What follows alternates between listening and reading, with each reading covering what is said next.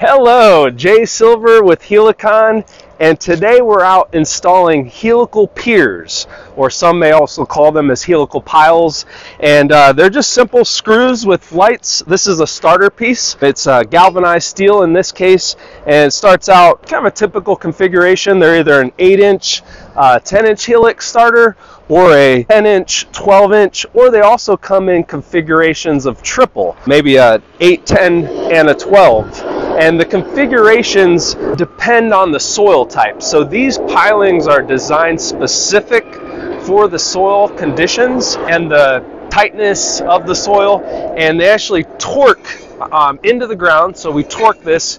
You'll see our rig over here to my right is our TRX 1000 converted. We'll go over there in a second, but it has a high torque head on the top, and that just torques these on down in the ground like a screw. And based on the torque rating is how much capacity this pile will support. You not only with a helical pile, you get support from weight downward loads, as well as extraction anchoring down into the ground. You can see down here where we've installed another location here of the helicals, and here in a minute we're going to be out with the guys installing in this location. And you already see we have everything staked out with the stakes on where the helicals are going to go. If you want to kind of walk up here and take a look, this is the drill rig. Here's the operating controls where the operator is going to work the high capacity torque head that I was mentioning. And this goes up to 12,000 foot-pounds of torque. Plenty of power to get these helicals installed in to the proper depth and torques that the engineer wants. And we'll have this job wrapped up probably within about a week. As you see, it's a small footprint with the equipment. You see the hoses are running out to a power pack that we have out at the road.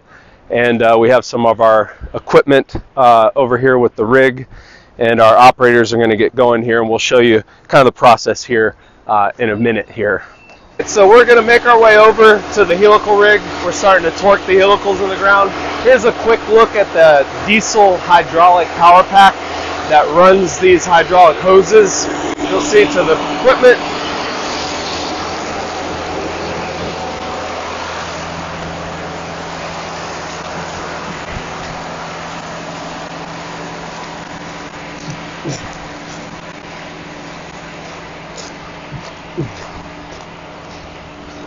So you have the hoses. We got ample reach on these hoses, probably 400 plus foot.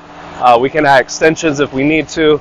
All the hydraulics that run this machine, it's totally silent, no combustion. So we're going to go ahead and get started in this new cluster. So we got all the stakes, as we mentioned, marked out. And Felix, our operator, has almost 3 decades of experience in this industry. And we're going to go ahead and get these marked. How deep are they going about, Felix, on these? 25 feet. 25 feet. So the engineer, they have a design, and looks like everything so far. Here's some of the readings and torques, but we're going about 25 feet, and then we're hitting about 7,000 foot-pounds, a little over, is the torque specification for this project. And all this will get put into a nice log. So again, the torque correlates to load-bearing capacity of these pilings. So when the engineer's designing this and they're structural, they know the load capacities that they need to achieve, which correlates to the helical design. And we know that 7,000 foot-pounds meets the load capacity, and they're stopping right about 25 feet. And they'll have some that go straight up and down, and then they're battering some at an angle, and that's to give more lateral load capacities. They're just making sure everything is plumb, lined up with the level. This will be the first piling. Looks like of 1, 2, 3, about 7, 8 pilings here in this cluster. The pressure torque readings that you see, this is a IntelliTorque. There's a little computer Bluetooth device in here, and that reads all to the operator's cell phone. So he sees the torque as the machine is installing it down through the soil layers. And it looks like on this one we are doing a triple stack helix design, a 8-inch down at the bottom by a 10-inch, and then we got a 12-inch on the next section. So that'll be the starter piece, the 2 pieces with the flights, and then we'll start putting on additional sections or extensions as they advance this down through the soil. It's not a super fast process. You know, we'll speed it up as we're going along with the installation. But again, just torquing in like a screw down into the earth. And that first piece, that 8-inch one, is starting to eventually it'll start to pull the pipe down with the torque that's being given by the head. And this is a 12,000 pound head, Rick. 12,000 pound torque head up at the top.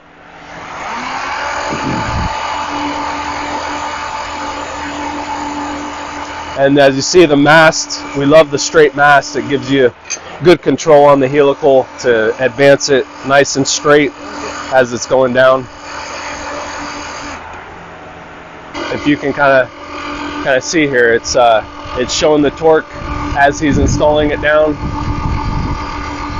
And maybe you can get a shot of both this and the. So that's really a good shot of the process. They're going to take out the bolts. You see them popping out the bolts, and they're going to pull this up and put in this new 4-foot section into the flight.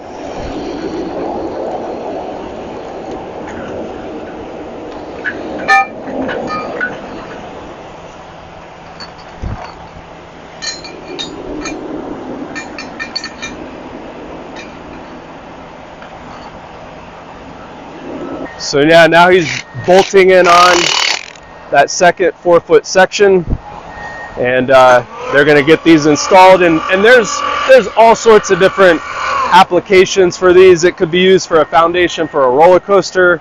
In this case, they're using it for a foundation for some sort of netting and something that they're putting up here in this area. So a lot of different applications. It could be used for foundations on homes, new pool construction to anchor the pool. Gosh, power transmissions, helicals are very diverse. So if you are a homeowner or a business owner that's considering helical piers for your project as an alternative, maybe to timber piles, which helical piers is in our eyes far superior, and we can explain to you why that's the better option, give us a call. We're happy to collaborate with you or your engineer and design team and come up with the best possible solution for you and your project.